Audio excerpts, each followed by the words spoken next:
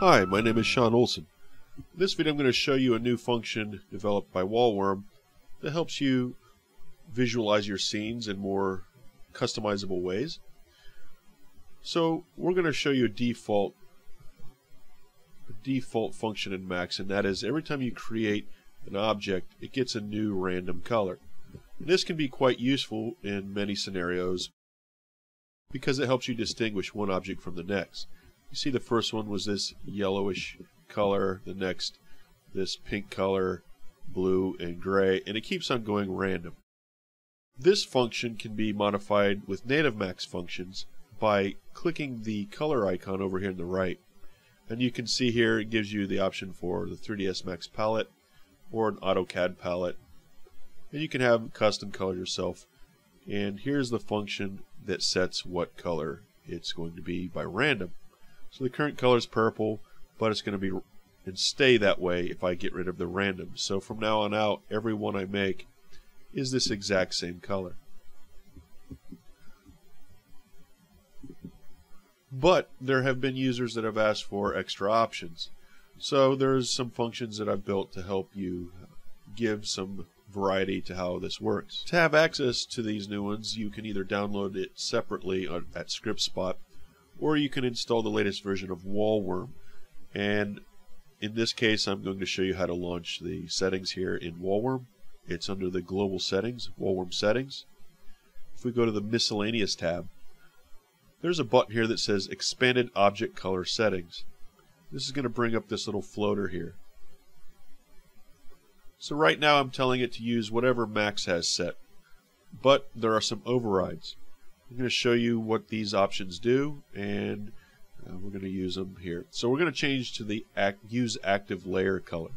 So I'm going to change it to that, and now when I hit box, they're all going to be blue, similar to what we had before, but this time it's controlled by whatever the layer color is. So if I open up my Layer Manager,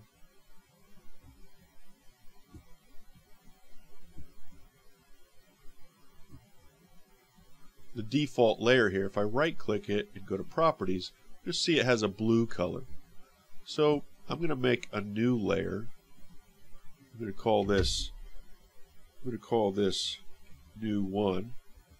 Then I'm going to make another layer and call this new 2. So new 1, I'm going to right click and go to properties and change its color to this reddish color. And new 2, I'm going to change its properties so its color is green. So now since the current layer is the new 2, any new object that I select will be its color.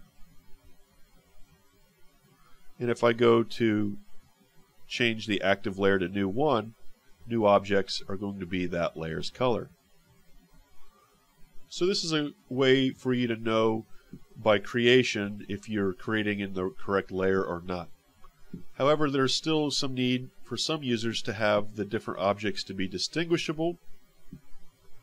So there's this option here for use value stepping. If I turn this on, it's going to use that hue but change the color by stepping up 16 units in the brightness value.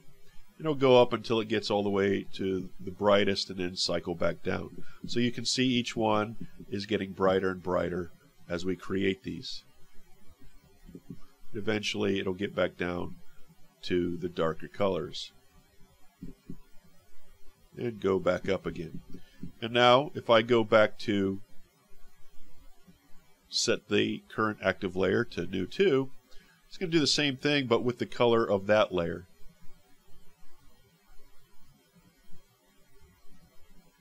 So that's how use active layer color works. Now I'm going to set to active layer color with random brightness.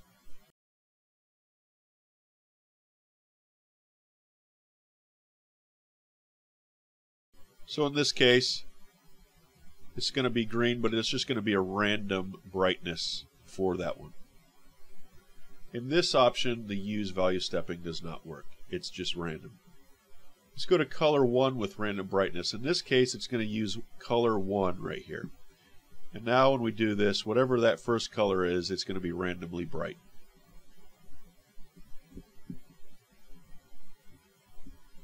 If we turn on the use value stepping, it will use that color and cycle up through the steps instead of using a random brightness.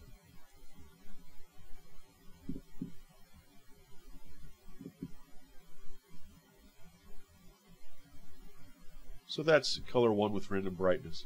And now this final option that we have is random colors between color 1 and color 2. When using this option, it will take a random color with a random brightness between these two colors. And if I make them more drastic,